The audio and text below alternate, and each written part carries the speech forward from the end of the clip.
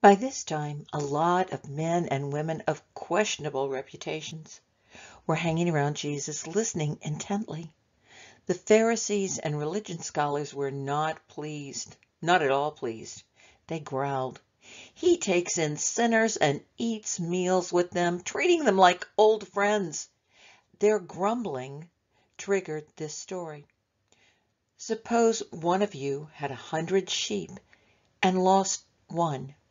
Wouldn't you leave the 99 in the wilderness and go after the one until you found it?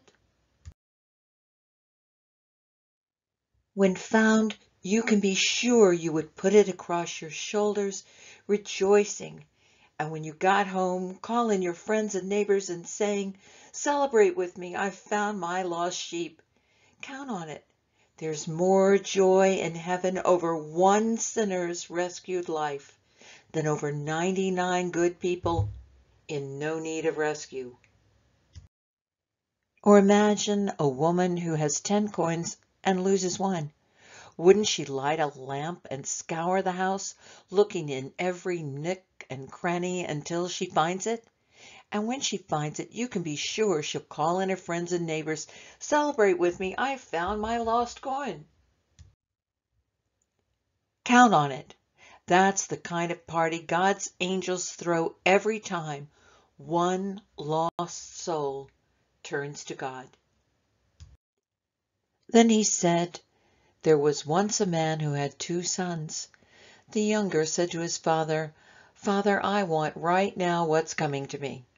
So the father divided the property between them. It wasn't long before the younger son packed his bags and left for a distant country.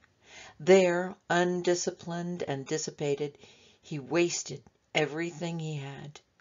After he'd gone through all his money, there was a bad famine all through that country, and he began to feel it. He signed on with a citizen there who assigned him to his fields to slop the pigs. He was so hungry he would have eaten the corn-cobs in the pig slop, but no one would give him any. That brought him to his senses. He said, "All those farmhands working for my father sit down to 3 meals a day, and here I am starving to death. I'm going back to my father. I'll say to him, 'Father, I've sinned against God. I've sinned before you. I don't deserve to be called your son. Take me on as a hired hand.'"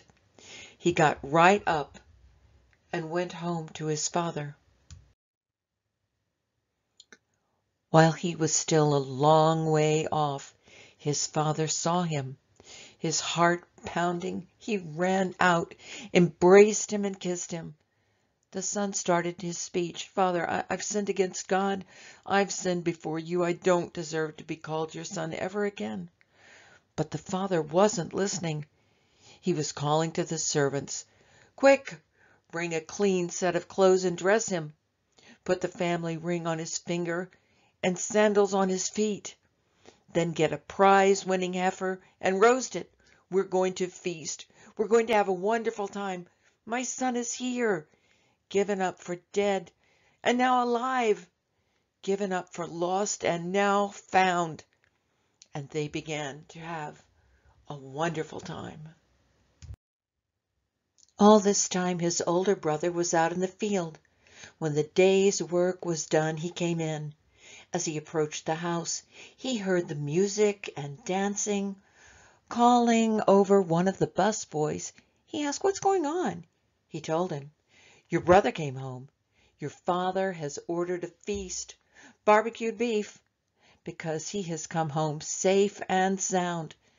The older brother stomped off in an angry sulk and refused to join in. His father came out and tried to talk to him, but he wouldn't listen.